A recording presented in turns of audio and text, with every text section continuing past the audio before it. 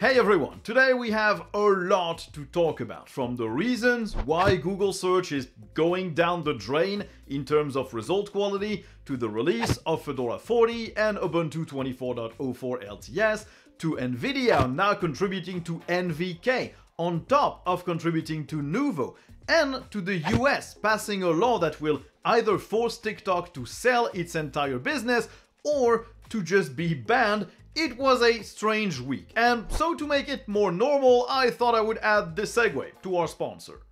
This video is sponsored by Proton Mail. You probably know about their open source, end-to-end and zero-access encrypted email service. It gives you all the tools you need to ensure that you're not tracked inside your inbox and to protect your privacy when sending and receiving emails with tracker blockers, email aliases, spam and phishing protections, and a lot more.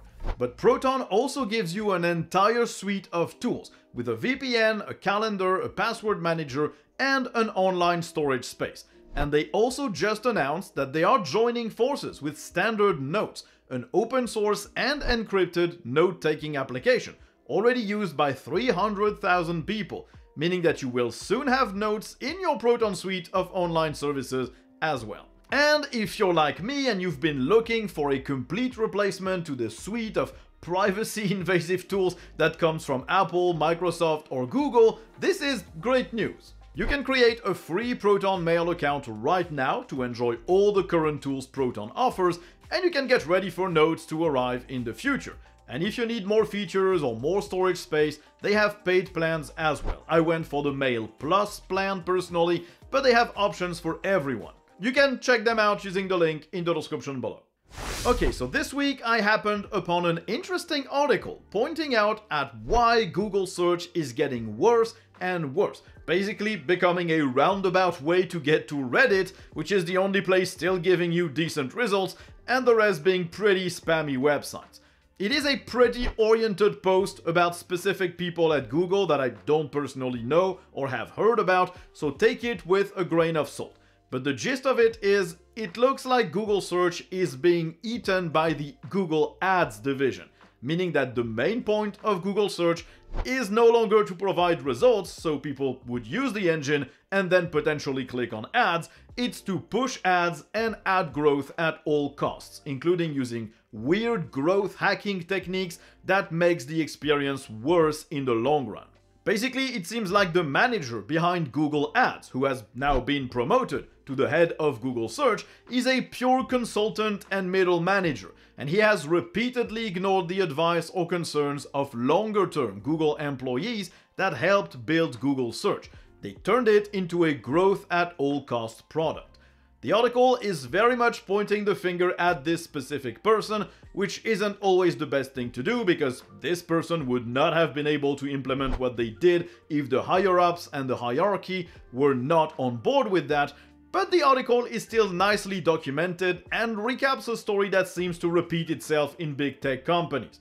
You have good engineers and product people that build great tools that make the company work and grow in the first place, and then they're being replaced by middle managers that only see numbers and don't look at long-term impacts or at the general experience that their product offers. Now, it should come as a surprise to virtually no one that this is the main reason, as those businesses sort of grow and the people who created those businesses are phased out and replaced by pure managers who only look at numbers. They tend to go down the drain and just focus on gaining 0.01% growth instead of actually making the product better. And in 2024, we need more barriers in these search engines to filter out spammy, clickbaity, low-quality websites, because AI-generated content is everywhere already, and it is spammier, clickbaitier, and lower quality than what people already wrote themselves. Now, it looks like the US really does not want TikTok to exist in their country, or at least not in its current form. The House passed a bill that will force TikTok to either sell its activities in the US to a US company or to be banned entirely. The Senate ratified the bill this week as well, which was then signed by President Biden, meaning that it's now official.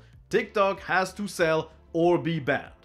The gist of it is that there's a big fear in the US that TikTok is being used by the Chinese government to push propaganda and to interfere in the US elections this year, or just to implement mass surveillance on US citizens. There isn't any real public evidence that this is happening right now, but TikTok is owned by a Chinese company called ByteDance. And while they say there's a firewall in TikTok's offices in LA, some have reported that data still moves to China anyway.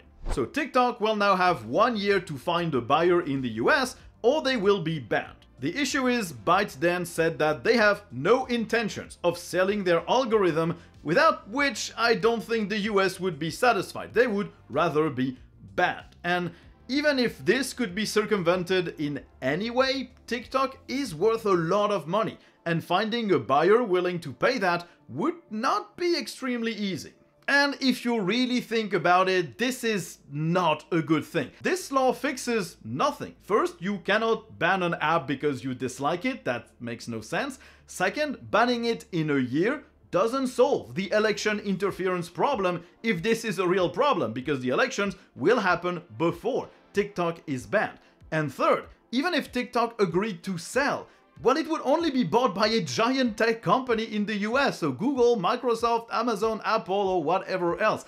And so it would be yet another giant data pool owned by a giant US company, which doesn't solve the privacy problem either. So no matter how I dislike TikTok, which is a lot, I don't think it should be banned for these reasons. And if you're afraid of data going from the US to China, there are ways to put limitations in place without banning the app. The EU has done that with services from the US because the US did exactly what they're accusing China of doing. So it's a weird thing, and I don't think it's gonna help anyone. Now, it looks like Nvidia's investment in our open source driver stack is ongoing, after the former Nouveau maintainer, now an Nvidia employee, contributed a big set of patches to Nouveau. There's now another Nvidia developer who's opening a merge request for the NVK Vulkan drivers. The developer in question is called Arthur Huillet, and he used to contribute to Nouveau as well before working for Nvidia. His contribution is basically adding support for a Vulkan extension.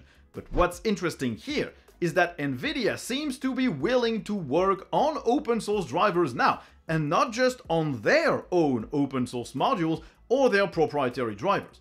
There is no official announcement on how much of these contributions we can expect, if it's just individuals electing to help on their own time or if it's company policy.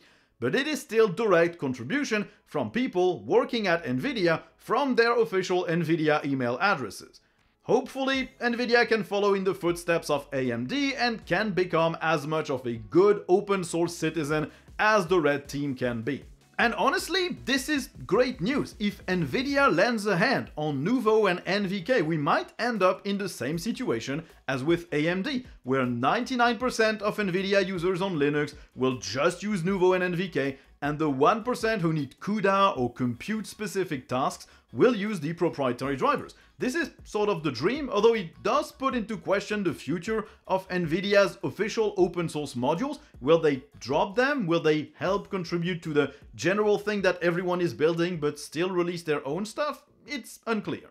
Ubuntu 24.04 LTS was released this week alongside all of its official variants. It is an LTS version, so it does get up to 12 years of support, and it will be the base for the next Linux Mint, Elementary OS, Zorin OS, KDE Neon, and a lot more.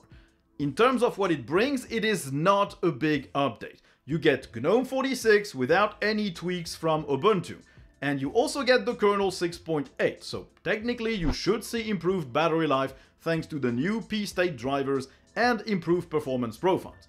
There are a few other changes under the hood, notably with the installer, now letting you do automatic installs with a YAML file, and also having been redesigned a bit to look more cohesive and frankly to look a lot nicer. There are also improvements for gamers, which should see less game crashes.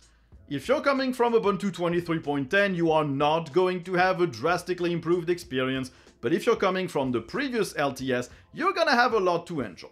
As per the other flavors, it's a big nothing burger. Everything sticks to the versions of their desktop environment that they used before. Ubuntu Budgie saw some small improvements to their applets. Ubuntu Cinnamon moved to Cinnamon 6, but everything else is kinda stuck in the exact same place, especially Kubuntu and Ubuntu Studio, which do not get Plasma 6, unfortunately. It is a boring release, but for an LTS, boring is good, because this is not the place to make sweeping changes. I think 24.10 and 25.04 will be way more interesting because GNOME 47 and GNOME 48 will come with a lot more exciting updates. For now, it's still worth looking at it, although apparently a lot of people are reporting big problems when upgrading their Ubuntu installs in place, so maybe wait a bit on that because you might break your system if you do it right now. And in the same vein, Fedora 40 was released this week, this time without too much delay. It brings GNOME 46 as well for its main workstation edition, but they do get Plasma 6 for their KDE spin. And all the other spins also received as many updates as their respective desktops received themselves, which is to say, not a lot. They also took the opportunity to replace the immutable label for these sort of distros, and they put them under the Fedora Atomic Desktop banner instead. Fedora 40 is also the first version of this distro to come with a pre-built package for PyTorch, something that is used for AI training and development, and is apparently difficult to install and to get running properly. That's very much in line with Fedora's ambition to be the Linux distro for AI. The first version of that package is not pre-configured to use the GPU or potential neural processing units that your computer might have, so this is not a full-on solution immediately. On top of that, you're also getting the kernel 6.8, but the brand new Anaconda installer is not ready yet, so it will be delayed again. This launch of Fedora 40 is also accompanied by a dedicated laptop, the Fedora Slimbook 2. It's basically the exact same laptop that I'm using right now. It's a sleek and lightweight 16-inch, although it also comes in a 14-inch variant. It's got Intel CPUs, a 90Hz refresh rate, 3K display, and an RTX 4060 if you go for the 16-inch model, and also some Fedora branding. It's a great laptop. I've been using the exact same chassis and hardware for a while now, although mine comes from another manufacturer, but it is the exact same computer and it's great.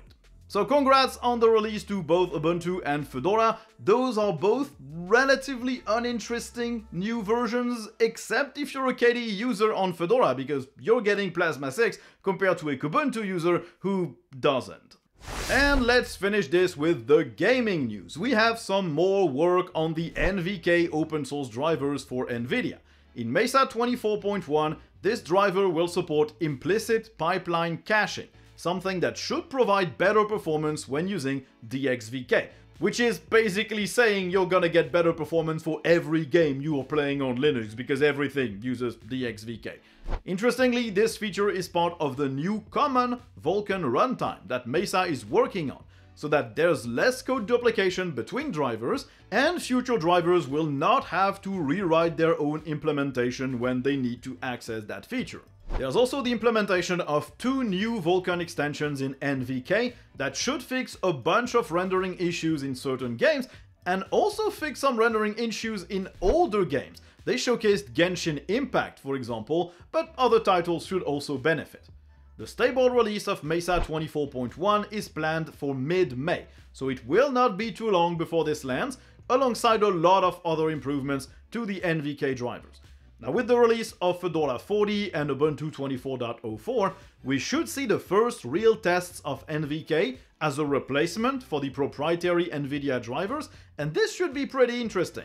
I'll see if any good benchmarks or reviews come in the next coming weeks, and if they don't, I'll probably make my own video on this topic.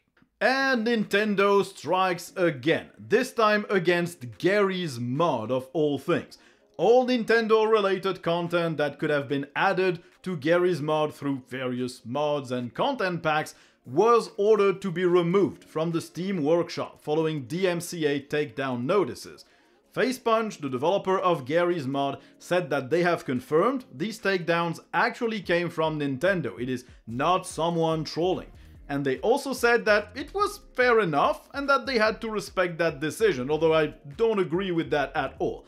They also said that it will take a while because they have about 20 years of uploaded content to go through, and they asked users who submitted these to help them and to delete them and also to never re-upload them again. And thanks Nintendo for ruining everyone else's fun. It's Gary's mod content. It's not like it's piracy or emulating your current games. It's fan-made content for an old-ass game to just recreate some Nintendo experiences. It's basically fan games. What are you doing, Nintendo? Leave people alone. You're not gonna tell me that any judge would say, oh, you never attacked a fan game for Gary's mod, so you lost all rights to your own intellectual property. You don't have to ruin everybody else's fun. And also, why isn't it Steam that needs to remove all of this from the Steam Workshop instead of Facepunch? I don't know, it's kind of weird, but thanks Nintendo, you still really suck. What doesn't suck though is this video's sponsor, Tuxedo Computers. You all know about them, I talk about them all the time, but basically what you need to know is that if you need a new computer running Linux and you want to put your money towards a company that actually supports Linux instead of buying something from a Windows-only company and trying to install Linux afterwards, well, Tuxedo Computers is probably your best bet. They're from Germany, but they ship to most countries in the world, and they have a big range of devices that covers every need and every price point with a lot of customization, the ability to open, repair, and upgrade laptops, and a lot more. I only run their devices these days. My channel is run on one of their laptops, my gaming needs are served by one of their desktops. I only use them and they're really good. So if you want to spend your money towards a new computer, you want to run Linux on it, and you want to support a company that lives or dies with Linux, then click the link in the description below and get yourself a Tuxedo computer. So, thanks everyone for watching the video. I hope you enjoyed it. If you did, you know what to do. There are all these buttons underneath the video you can click to make sure that they're recommended to other people. And if you really enjoy the channel, you know what to do as well. There are links in the description of the video to support it. You know how this works, and the perks are explained down there. I don't need to waste your time. So, thanks everyone for watching, and I guess you'll see me in the next one. Bye!